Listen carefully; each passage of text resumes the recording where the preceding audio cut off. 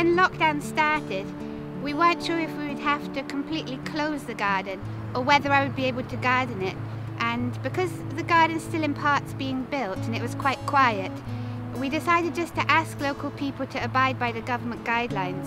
What we found then was that people started to use the garden for their daily exercise. It's a beautiful space, it's very, very calming, and I come and meet my friend every week and we sit down and have a chat and a catch up for an hour, and it's just a really beautiful space and it's like a piece of artwork, and because the gallery's not open and we can't see the art, this is a fantastic substitute. And I think a lot of people are coming here because they don't have gardens, or maybe the gardens are not as colourful as this and is not as beautiful as this. The garden was a surprise, if I'm honest. I've been inside the Hepworth many a times, but this is new to me.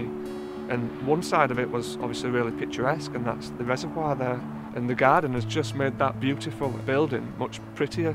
Obviously everything's shut right now, so being outside for me is essential to my own mental health, and it gives Wakefield a real lift.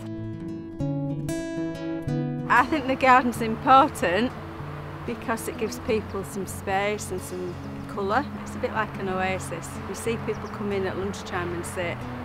It's nice. It's nice to see butterflies and bees all flying around. It's lovely. It's interesting to see what they're planting. It's more natural than formal, and I think that's very nice. I really like looking at the flowers individually. My son just has a natural kind of desire to zoom in, and watching him zooming in, it reminds me to do the same thing and to take time. The garden is in its very first year, and about 80% of it was planted last year, and the plants are knitting together really well, so that when it's fully established you'll have a bit of a feeling as if you're walking through floating fields of meadow or prairie planting.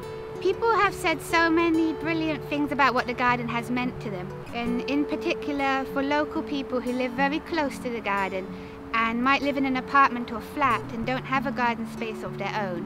This area has become hugely valuable. I feel gardens provide a really powerful opportunity for people to connect with nature, feel relaxed, and to come and have a really beautiful, tranquil spot.